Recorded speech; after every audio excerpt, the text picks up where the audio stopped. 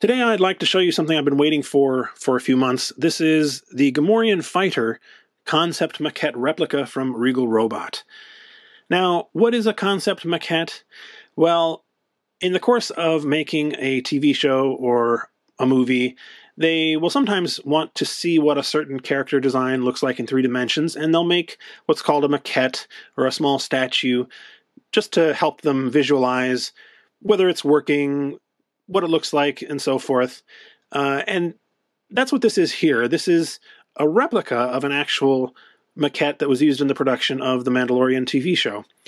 And this is kind of a famous one in the sense that at the end of Season 1 of The Mandalorian, Jon Favreau, the showrunner, put on social media a picture of this maquette as kind of a, I guess, a taste or a teaser for what was coming in Season 2. And of course, there was a lot of speculation at that point from me as well, as other people, about what that really would mean, what role a Gamorrean guard might have in the show. And, you know, in some ways, I think we underestimated how important this was going to be. If you've seen the show in the second season, you'll know that the actual design that they ended up using was a little bit different from what they have here in the maquette. It was a lot closer to what we saw in Return of the Jedi, the sort of the traditional Gamorrean guard design, whereas what we see in the maquette is more like a grizzled pit fighter or a wrestler, maybe even a boxer who has, really kind of gone through the ringer, but also is very, very tough. So he's got some battle damage, I guess you'd say, scars on his face and his body. He's got one horn's broken off and one ear appears to have been ripped off or bitten off or something. And he looks, well, really intimidating, actually, which I think is a cool aspect of this.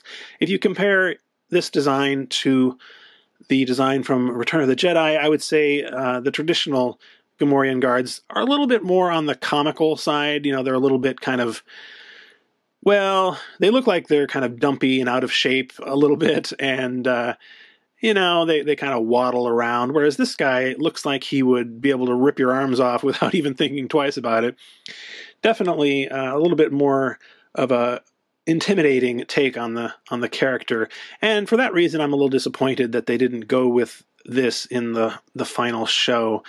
I think they did a great job replicating the original maquette, although I haven't seen super detailed photos of that to be able to compare, really. But, from what my impression anyway is that, it's a little bit on the quick and dirty side.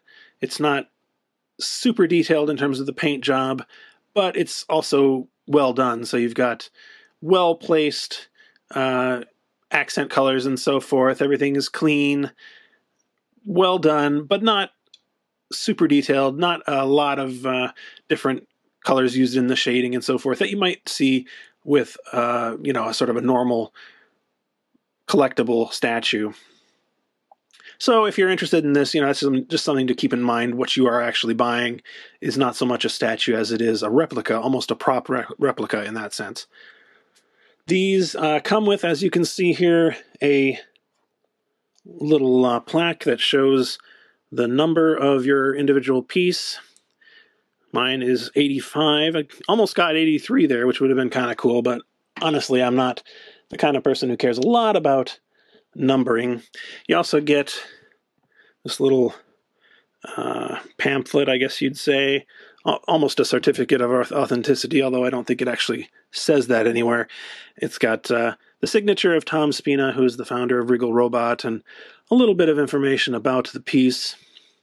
It says, your solid polyresin statue was cast and individually hand-painted in the USA and includes a hand-numbered plaque.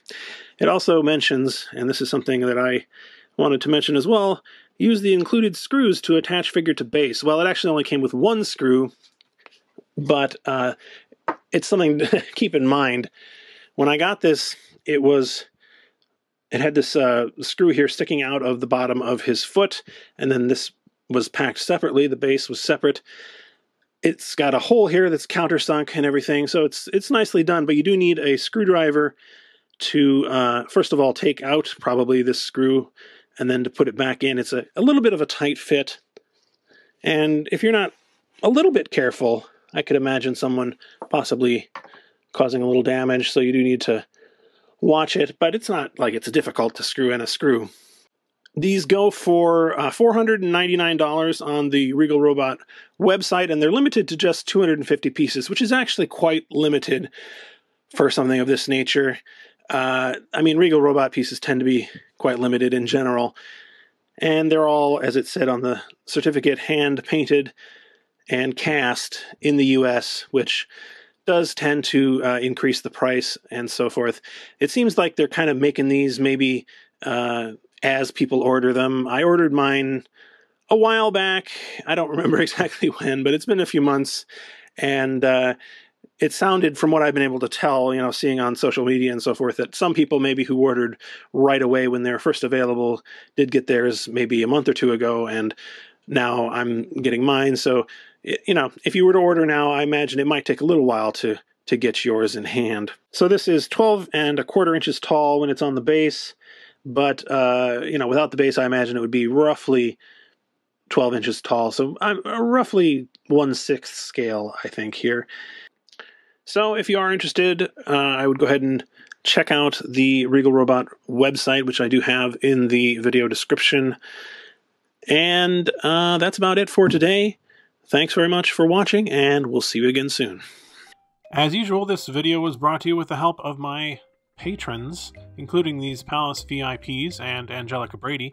You can support me for as little as $1 a month, and that gets you a number of cool perks, like early access to my videos and the ability to chat with me and other Jabba fans on the Patreon site, as well as get some behind-the-scenes posts about things that I'm working on. Check out the link in the video description if you're interested. See you next time.